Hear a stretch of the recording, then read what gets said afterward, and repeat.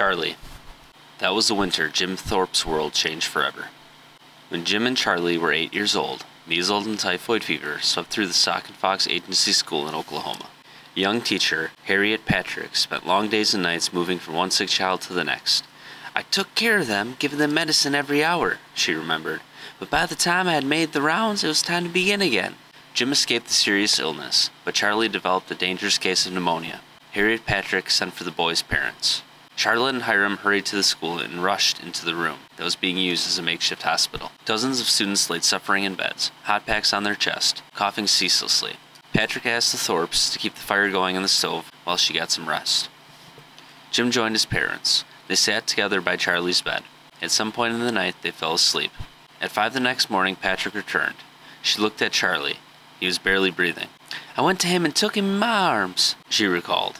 She sent for a doctor, but the poor little fellow just lay back and died. Jim woke to see the teacher holding Charlie's lifeless body. Hiram and Charlotte took Jim home. Devastated by his brother's death, Jim walked into the woods. He needed to be alone, or maybe not quite alone. "I asked my father where he got all his strength," Jim Thorpe's son Jack would say many years later. "He said he had inherited it all from his brother. When his brother passed away, he got his strength. He just felt Charlie was with him all the time." Jim camped in the forest. He fished, he hunted, and earned money selling raccoon and skunk pelts. Charlotte and Hiram allowed for it for a while. Then they dragged him back to school.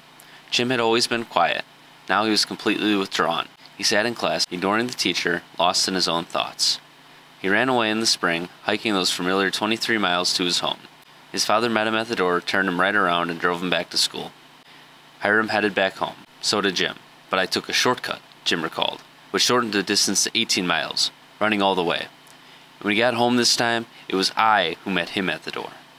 Hiram was done. He told Jim, "I'm going to send you so far away from home, you'll never find your way back."